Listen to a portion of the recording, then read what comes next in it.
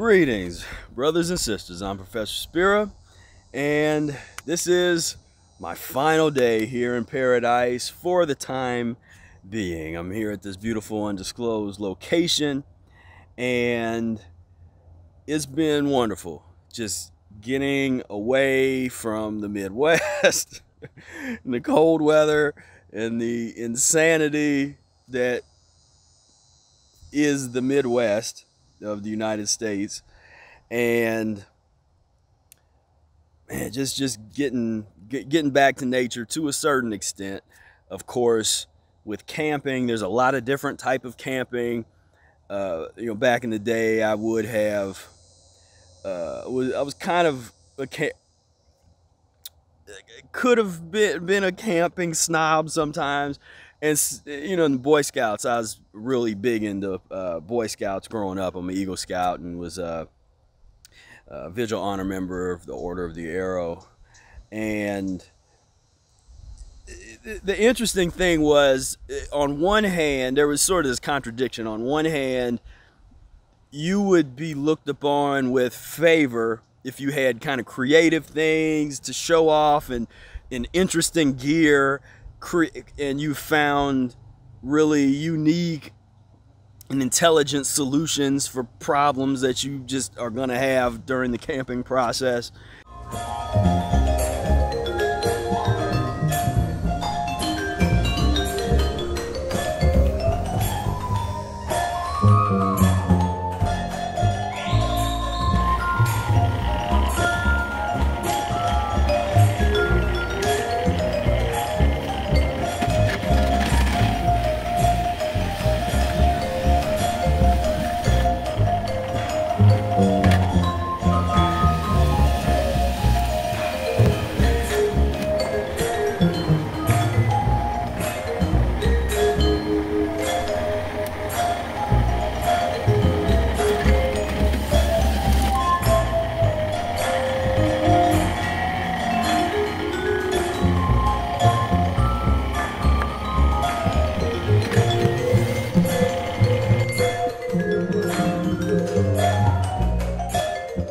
And so sometimes it'd be like, little technological gadgets and all this kind of stuff that you would get.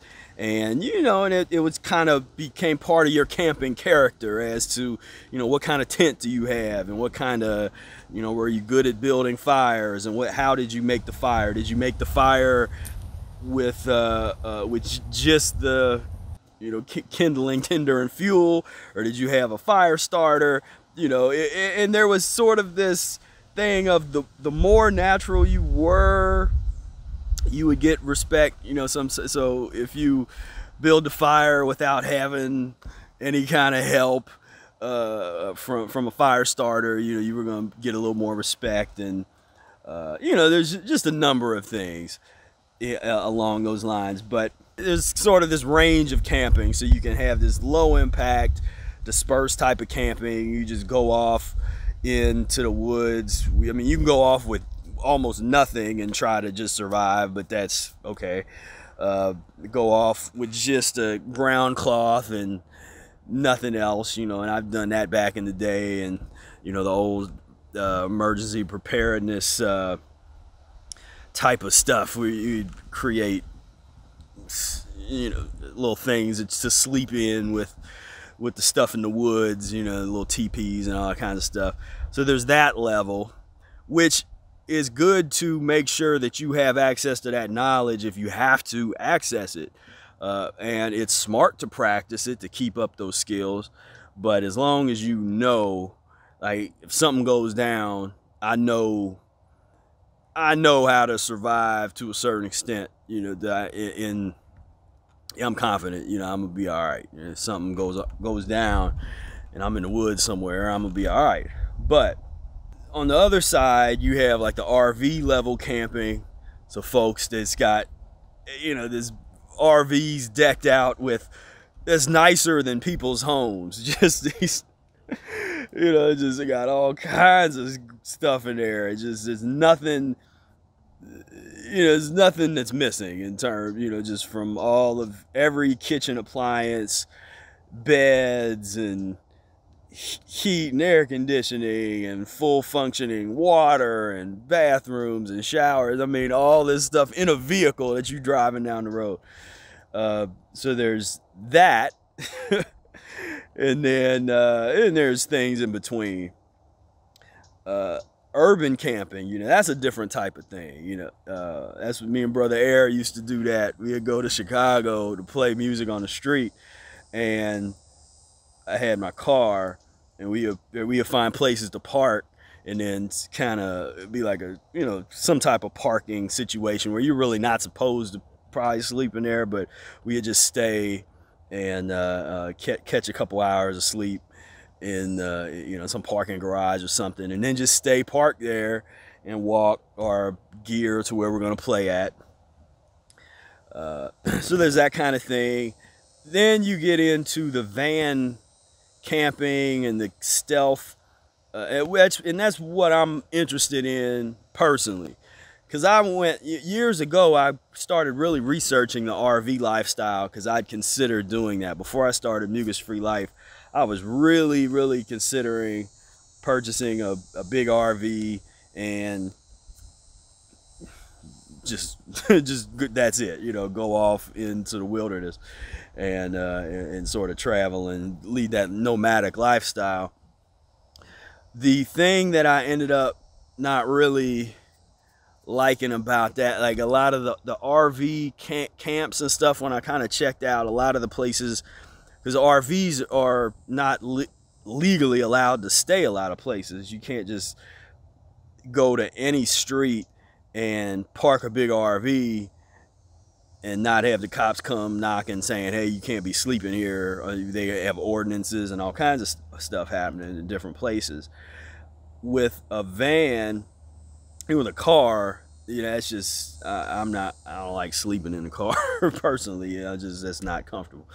But with a van, you know, so several months ago, I got this conversion van, and I'd been looking for one really past couple years. And I finally found a perfect conversion van for what I want, great condition, got a good price on it. So I picked it up, and it's stealth enough where I can park if I don't make stupid decisions.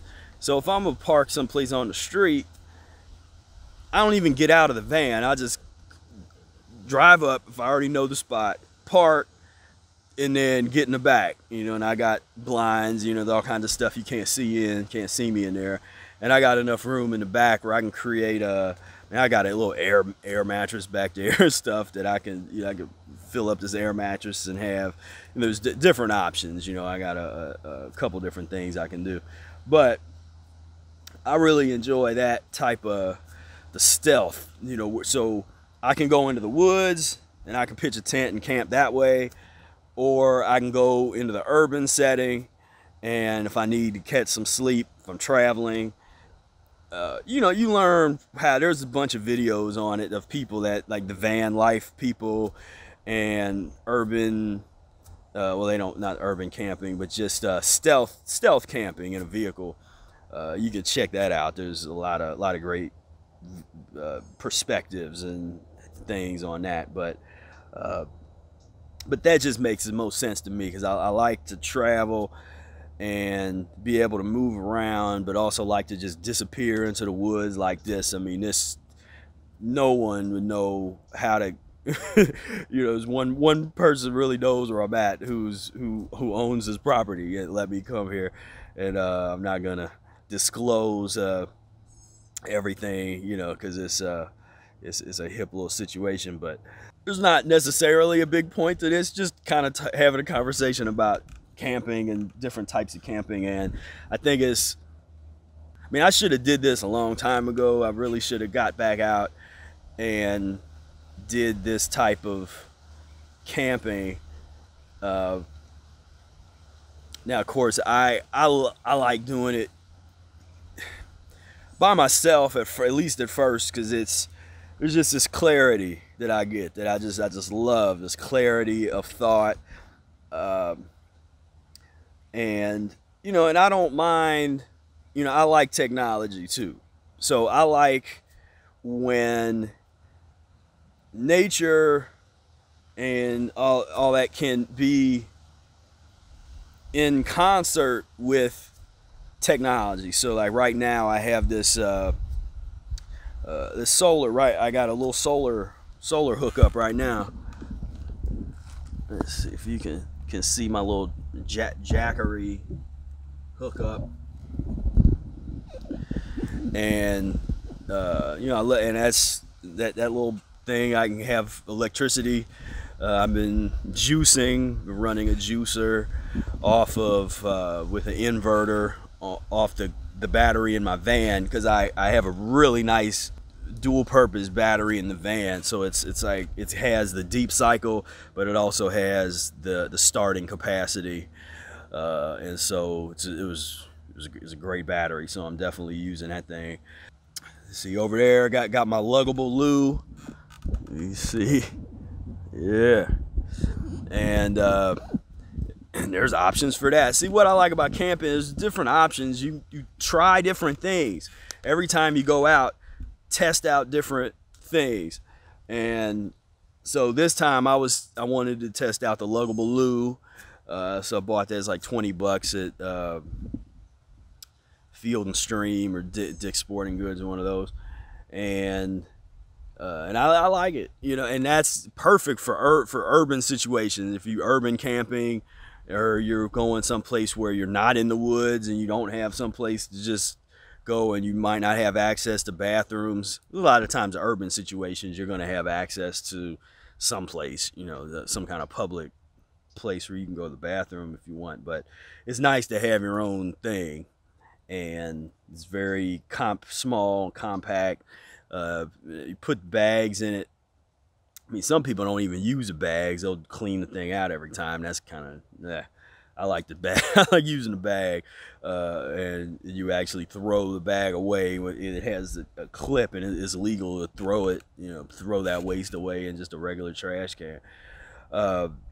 Now, what I could have did out here was make a clearing or kind of go back far enough away from the camp and clear a path and make a little clearing and dig a little latrine kind of thing, dig a big hole, and then you can either, you know, squat over the hole, or we used to make these little, you know, Boy Scouts this is some work, but you can sort of make a little makeshift seat or something to kind of lay back on, with some rope and some logs and things. You can kind of make something that you can, if you want to rest. But of course, you know, there's the squatty potty and the squat move the squat movement, you know, which is you know, there's that thing, you know. I never got too deep into that. You know, there's something that a lot of people miss. I wrote an article on it years ago. Nobody liked it. You know, I mean, it was one of those. I thought it was brilliant. Not my article, but the point that I was bringing to light in the article was actually something brilliant that I thought Fred Hirsch made. One of his articles, I can't, at the moment, I'd have to look it up. It's in one of the small, one of the smaller books. But he made a point or a connection saying women have this tendency of living longer than men, and one difference that he observed, this was probably definitely cure chronic constipation if I'm thinking about it, but one thing that is observable is women sit down all the you know, when they do number one and number two, you know, and urinate and defecate, they sit down, where men, you know, will stand up to urinate and sit down, you know, when they gotta do a number two. And he was saying that maybe there's a connection between women sitting down, because sometimes you sit down and you end up having a bowel movement you didn't even know that you could have one. You didn't know there was something there for you to go. And for me, that made all the sense in the world. And so so for years, I mean, the past 16 years, I mostly only sit down. No, every time I go to the bathroom, I sit down. And that's happened a lot where I didn't know that I had a bowel movement to make, and I sit down to do a number one and end up doing a 1 and a 2. And so, I don't know. I think it's interesting. But guys, they didn't. It was one of those things where it wasn't going to catch on, I don't think, because women didn't really care because they can't control the men. They didn't care about the article too much or that passage, and most guys got this thing about, like, I don't know, they didn't even want to hear it. I'm like, man, you better listen to this. You constipated as hell. You better be sitting down. You sit down when you pee, you understand? Whatever type of camping you are inspired to do, I encourage you to do it. Just get out, whether if it's in a car or a van, or you go out, whatever method, if you want to do the more high impact kind of thing, or low impact kind of thing, whatever you want to do. Like I said, I should have did this a long time ago because I really needed to connect, and and eventually, I mean, this is how we want to live. You want to get back to that, and some of us will be able to get back faster than others. Just depends on a lot of different factors, but it's definitely, I mean, it just feels. See, I'll never get tired of warm in sun. I don't. I cannot for the life of me understand why people. Okay, so I can understand maybe why some people started to migrate and inhabit colder climates.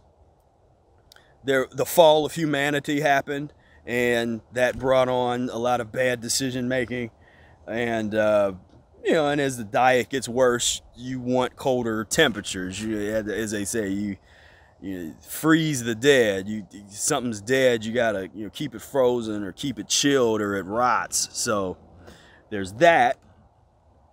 But man, to not migrate back to create civilizations in temperatures that humans have no business being in. What the hell's wrong with us, man? It's okay to feel good why not feel good every day? I mean, that doesn't mean that everything's gonna be great, and there's gonna be all kinds of emotional things you might have going on, and personal things, and losing family member. I'm not talking about that. I'm just talking about in terms of walking outside, whether it's raining or whatever it's doing, being like 70 degrees or higher. Just why would we not do that? Why would we leave and live in places that don't do that? And huge numbers of people.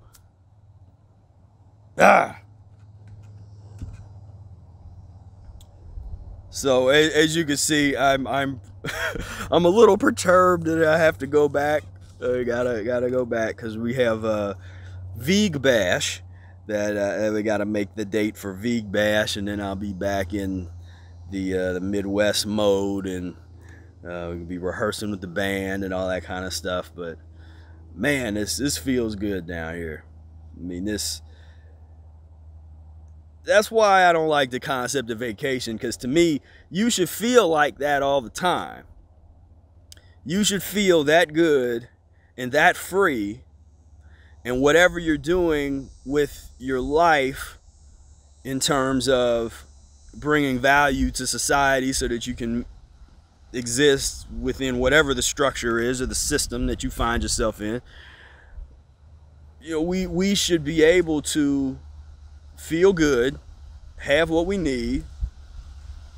Now, if you're somebody that loves the snow and the ice and in that type of environment, then I want you to be happy too. So stay, you know, be happy where you at.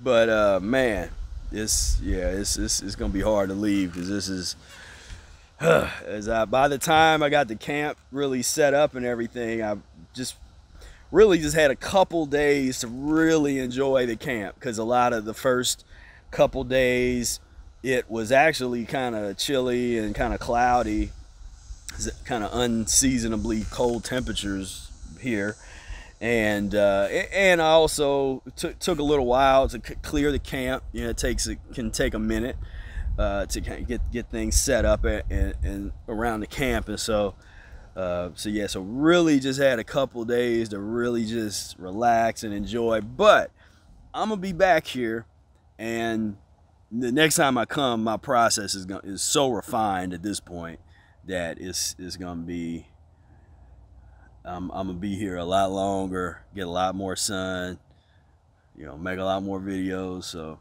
this is gonna be good. So I'm gonna sign off. I want to thank you for tuning in. Please hit the like button. Please hit the share button. YouTube is going nuts. They just don't care at all about little YouTube folks, and so they don't share and recommend our videos anymore. And so to get us out there, we really need help with sharing these things. So, but I thank you so much for tuning in, and until next time, peace, love, and breath.